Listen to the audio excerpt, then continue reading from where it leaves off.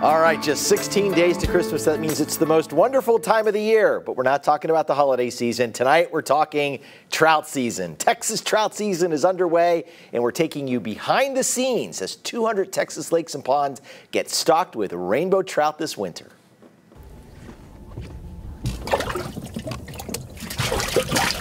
I've got them in 2 different compartments. Blink and you might miss a trout stocking.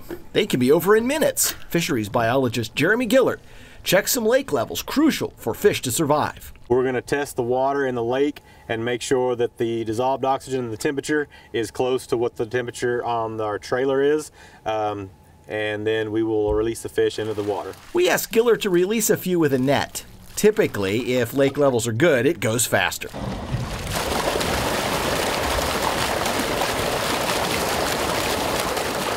More than 1,000 trout are now in the lake here at Tyler State Park, but that's not where this story starts. No, it starts at the Texas Freshwater Fisheries Center in the Raceway Building. That's where the trout originally arrive in Texas.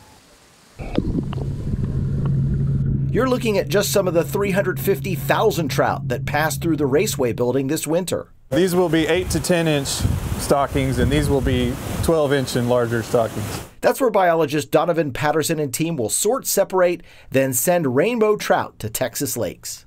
They'll be going out as early as next week. Why are they great to stock? Because it's winter and it's colder water. They're going to be feisty, relatively easy to catch, and it's a good opportunity for people to get out and fish close to home. Trout are part of the salmonid family and thrive in clear, crisp, cold water. That makes winter a perfect habitat here in Texas, until spring when it warms up, as migrating birds and bass get hungry. About 70 degrees, the trout start getting really slow. And they don't die at that temperature, but they get slow enough that predators start to eat them. But remember, there's an exception to every rule, and that exception takes us back to where our story began, the lake at Tyler State Park. About 5 to 8 feet down, there's a real sharp thermocline. The temperature goes down really fast, and there's still enough oxygen down there so the cold water trout can survive year round. But why take that chance? Grab a pole and head out now. We stock these fish just for our anglers to be able to go out and enjoy the winter.